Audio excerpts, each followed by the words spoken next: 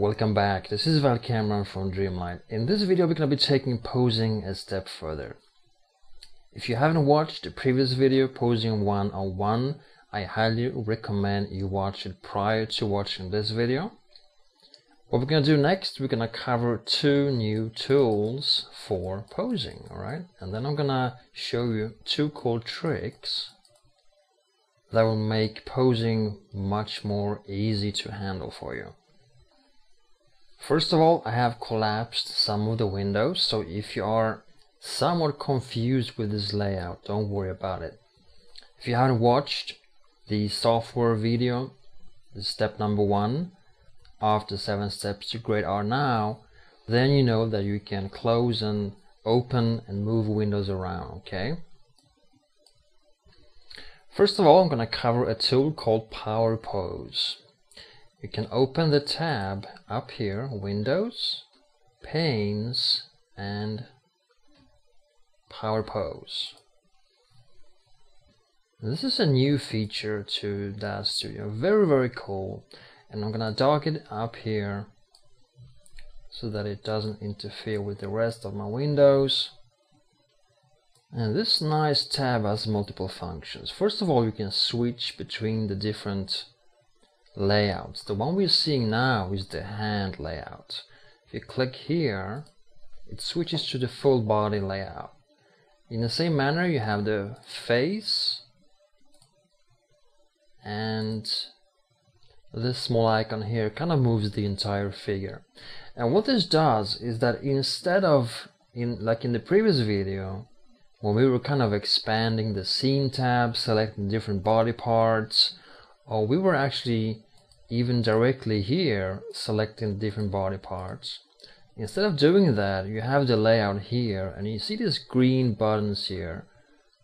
And this is an extremely cool posing tool. For instance, you can grab this abdomen area here, and I mean, this is so cool, so cool. It's very easy to quickly, immediately, you know, get the exact pose you're after. Such an amazing tool. Such an amazing tool. Can up here bend the neck, and also have the head up here, right? But you can also click on the head here, which will also bring up, you have the head up here, you have the neck down here. So the neck is the lower part of the head, right? And you also have eyes here, eye movement. So see how easily and quickly you can, you know, create different poses. It's kind of magical. And you have full figure here right in the middle as well. So next you have the hand section here, and you can move. For instance, here's the left hand. Here we can rotate the entire hand. You have individual fingers, and each finger has 3 joints, right? If we move the camera closer here, you can see that you have 3 joints, 1, 2, 3 on each of the fingers. So this is a very useful feature for quickly getting the right pose, right? And in the same fashion, of course, we can also play with the legs. So switch to full figure here. You can move and rotate the legs here, the knees, and the feet, right?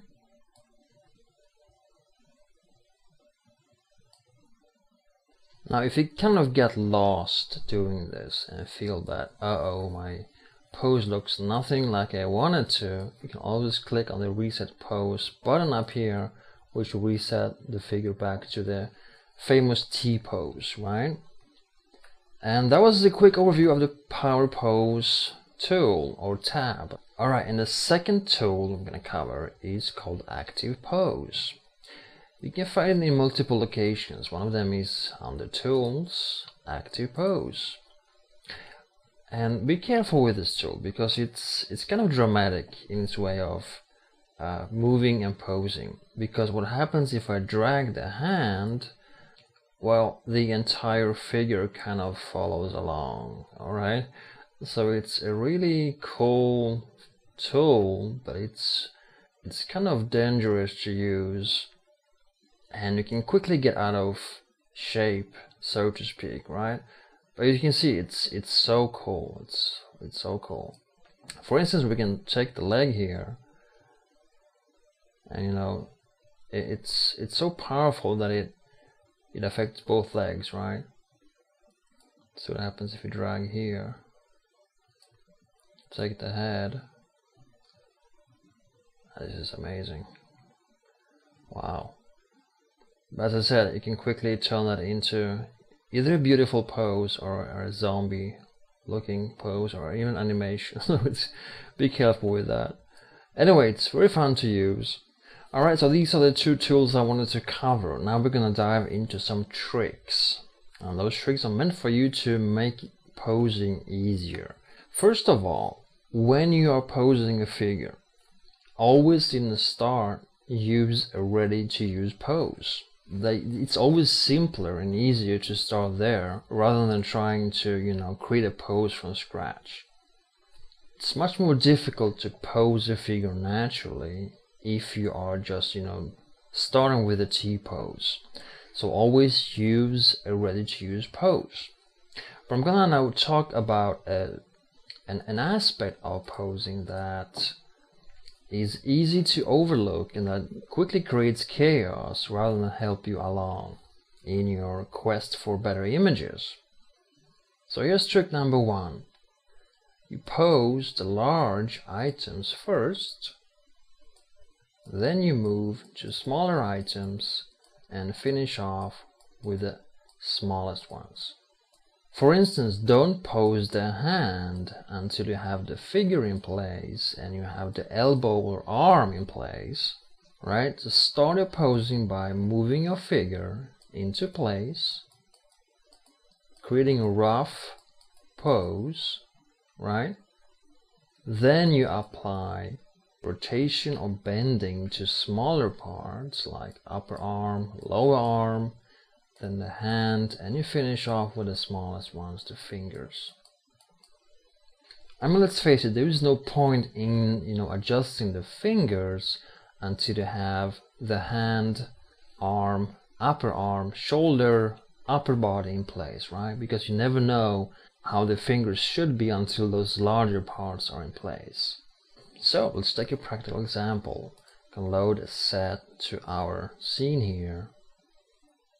Gonna locate Dream Lounge. I'll load that item into a scene. Alright, let's suppose we want to have our model sitting on the table. I'm just moving the camera inside here and zoom out. There we go. So let's suppose we wanted to sit on one of the tables here. So we're gonna locate a base pose. As always, locate a base pose first. So my library, people, Genesis, poses. Let's see if general poses has something we can use. Scroll this down a little bit, see if there's a sitting pose. V5 sit. Let's take that. Make sure our Genesis figure is selected. Double click on sit. She is now sitting. So what we're gonna do is move her into place. I'm gonna just open up a window here. Parameters tab. I'm gonna dock that on the right side of the screen.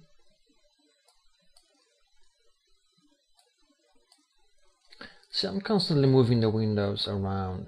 Make that a habit of yours so that you can adjust the windows based on the task you are facing. Alright, rotation, gonna rotate our model around. Translate, I'm gonna move her, move a little bit back and down, just make her appear to be sitting on the edge there. Now I'm just going to move the camera closer, zoom out.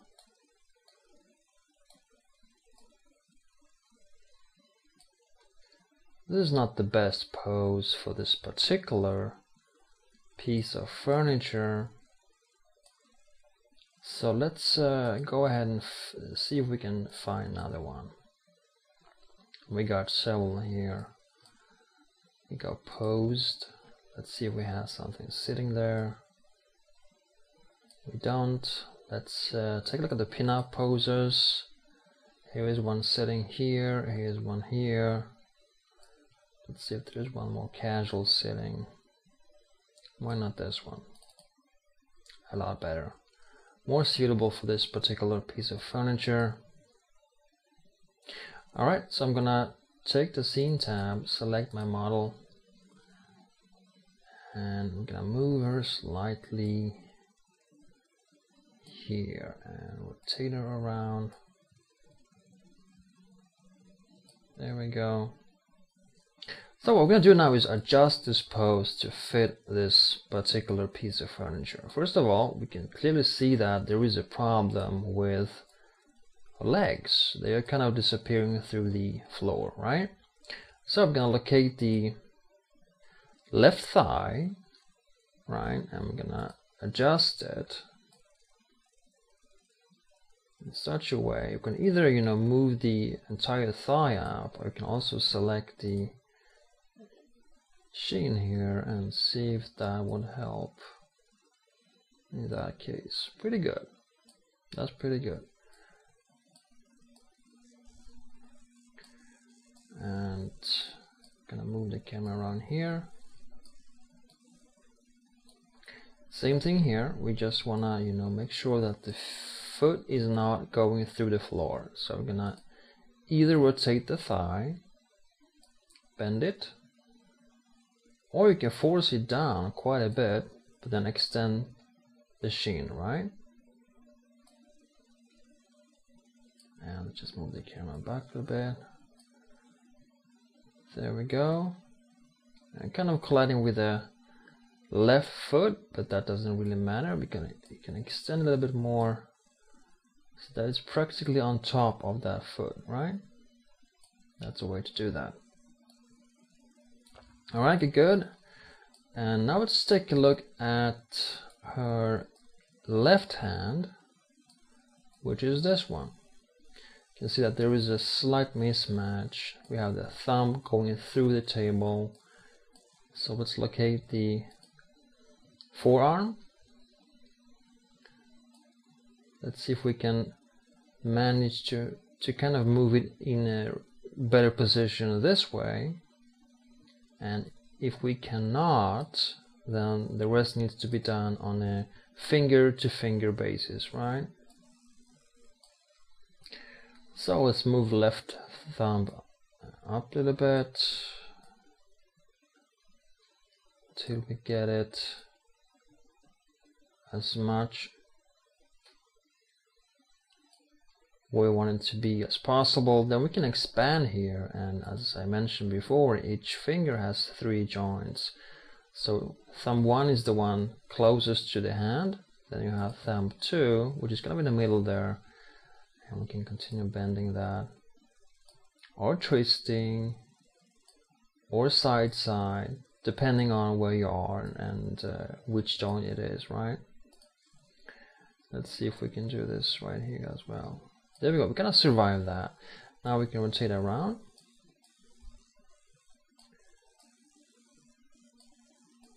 And we see that there is a small mismatch, small disaster here on this end as well. So we're gonna start with the left index,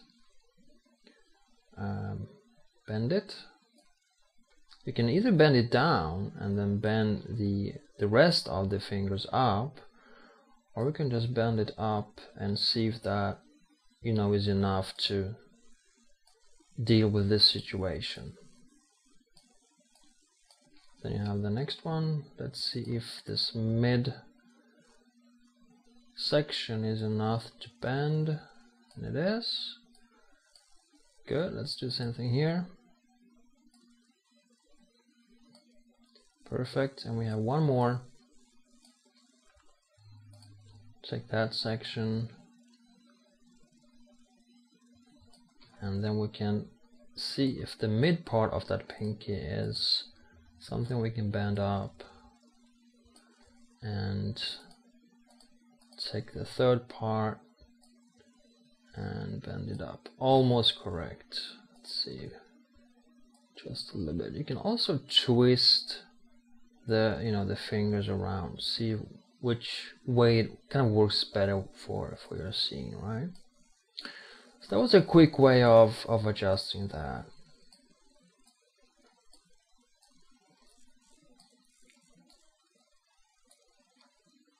Alright, now let's suppose we want to give her something in her hand. Maybe it's a remote control, maybe it's just a stick, it doesn't really matter. If we are to add something to her hand, let's say we just create a new item here, primitive, and we take a cylinder.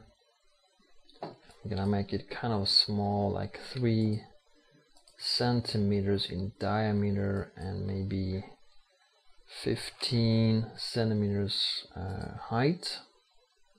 And just click on accept. Then we have just created that item, and it's right here in our scene.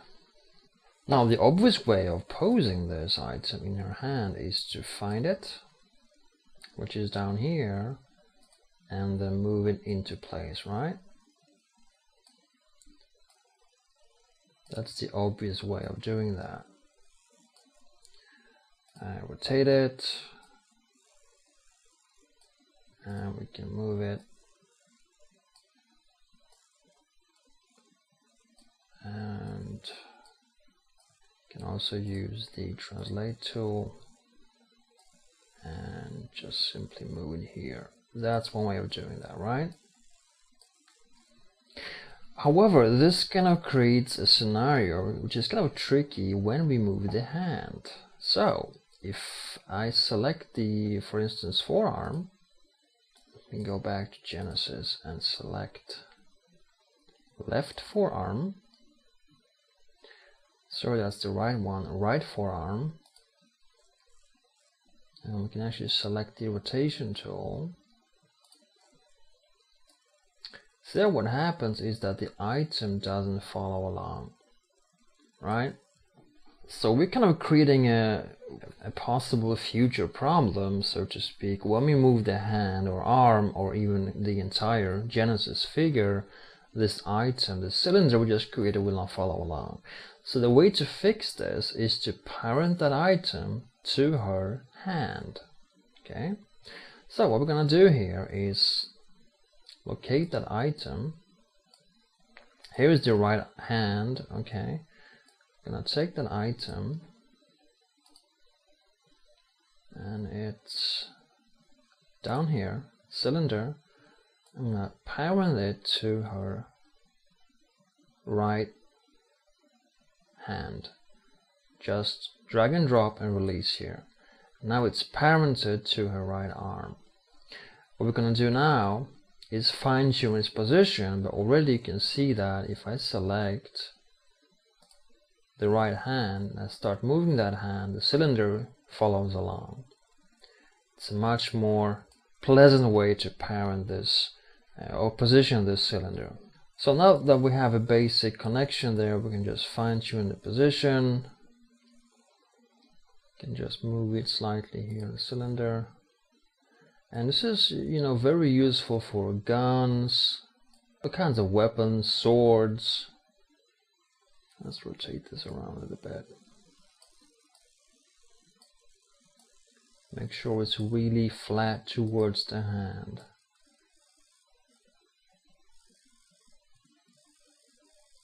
Okay. I'm gonna move it slightly up.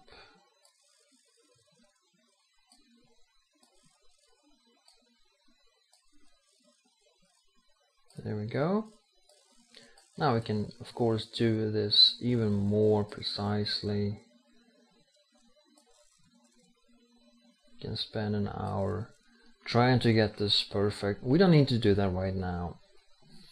It's a little bit too thick, so I'm gonna go into the parameters tab, and in the translation or transform, I'm gonna just rescale it on the X and on the Z, so that it's not as thick, right? Now we can also place the fingers if you want to. You can take the fingers, you can take the index, for instance, and you can bend that around our item, right? We can continue and refine this for each section of the index, as we outlined before. You have 3 joints per finger. You can continue and fine-tune this into oblivion, right? Like I said, we don't need to do that right now, and it's actually not really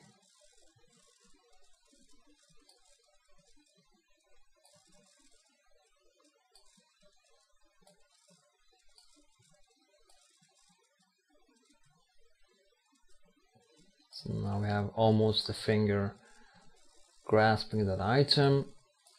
The thing is, you now have a perfect relationship between that cylinder and the hand or entire figure, because when we move the forearm, when we move the entire forearm, the entire thing is perfectly apparent, right? And as an idea, you see that when you parent an item like this to the hand, it kind of, all the motions are kind of related to the hand. So when you are, for instance, using the translate tool, up is suddenly not straight up, it's up from where it's parented. So when you move the hand, for instance, you move the forearm, you rotate the forearm, bend it, then up on this stick or cylinder is not straight up, it's up on the axis towards the hand. This can at times become a little bit more difficult, so I suggest that you first place the hand, alright, then place the gun, the sword, or whatever item you have. Usually when you buy, items, guns and swords, they have ready poses for that. So you don't need to do this, but at least you know how to do it if you need to do it manually. But I suggest before you parent this item, before you parent the cylinder, weapon, or whatever you have, place it first, because then up is up, down is down, left is left, and in and out of the screen is in and out of the screen. Then when you parent it, the relationship kind of changes. So place it into place first, then parent it. Okay, very good. Okay, before ending this video, I wanted to add a little small bonus here. I'm gonna remove the cylinder, and I'm gonna show you what typically happens when someone adds a pose, let's say a sitting pose, and places someone on a couch or a sofa. And so let's grab our Victoria here and place her on the sofa behind her. Gonna just move her backwards. And what typically happens is that someone drops a character,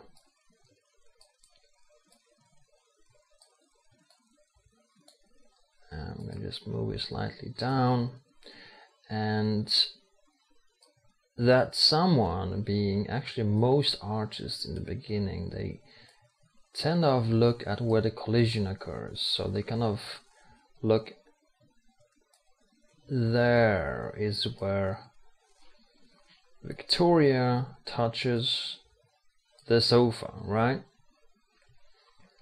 Well, don't do that, because it looks kind of funky in a way that she has weight, right?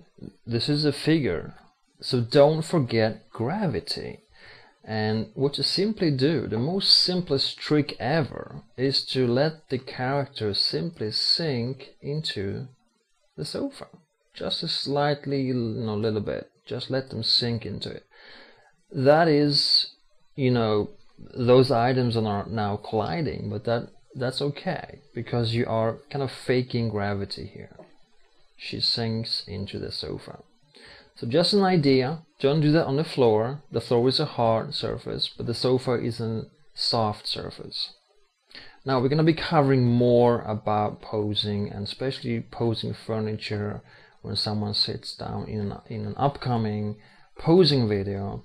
But already, if you're interested in natural posing, you can go to my website, which is basic3dtraining.com. Click on the 3D training tab and scroll down to 3D Pinup Master. This training specifically focuses on natural poses, and it also covers specific lighting situations for pinup renders and also post-work effects. But really dives into the advanced strategies on getting posing looking natural. Alright, this is it for this video. Thank you for watching, and I'll see you next time.